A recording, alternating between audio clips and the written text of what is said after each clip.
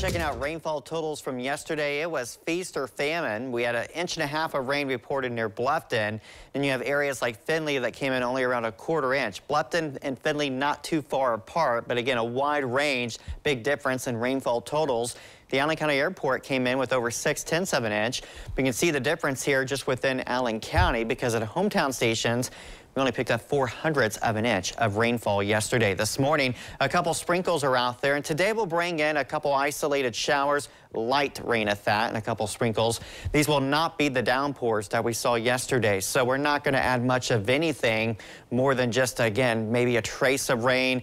At the most, you might get 1/100 of an inch of rain today, but this is not going to add up to really anything. That's worth noting here. But again, today we'll see a chance for a few sprinkles out there. As we look at temperatures this morning, upper 60, 68 degrees for Elida, 67 in Cairo. We have 66 degrees right now in Lima. We look off to the south. We see temperatures again pretty uniform.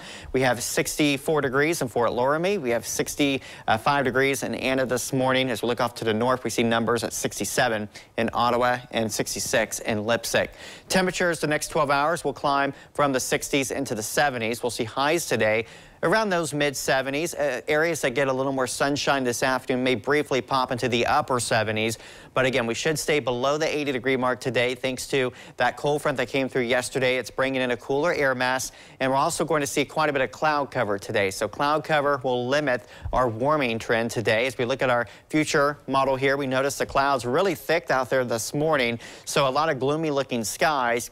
And as we head through the afternoon, we'll see a few holes of sunshine begin to develop out there, but we'll also see a few more of these isolated showers. Again, the coverage of rain, it's not going to be great at all today, but a couple isolated sprinkles and light showers will pop up at times from late morning through the late part of the afternoon. And as we go throughout the evening, we'll start to see a little bit more sunshine break out. And as we head throughout your day Friday, more clouds than sun, the chance for an isolated sprinkle, but the main story is going to be that cooler trend in the temperatures.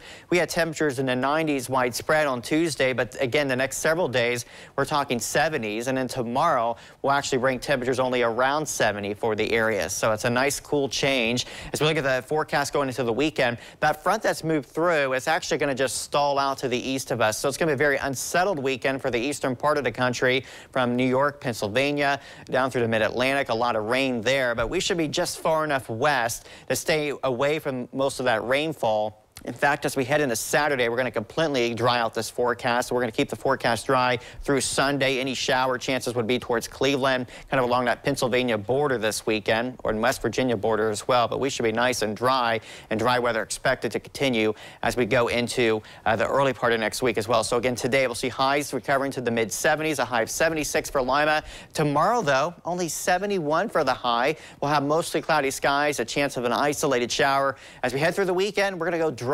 Saturday, a little more sunshine too. So this should be a really nice kind of a fall preview in the weather this weekend. 75 on Saturday, up to 77 by Sunday, 78 Monday. We do have another cold front arriving Tuesday with a few showers and then even cooler temperatures. So if you like fall, you're going to like where this pattern's heading as highs drop to around 70 again by the later part of next week.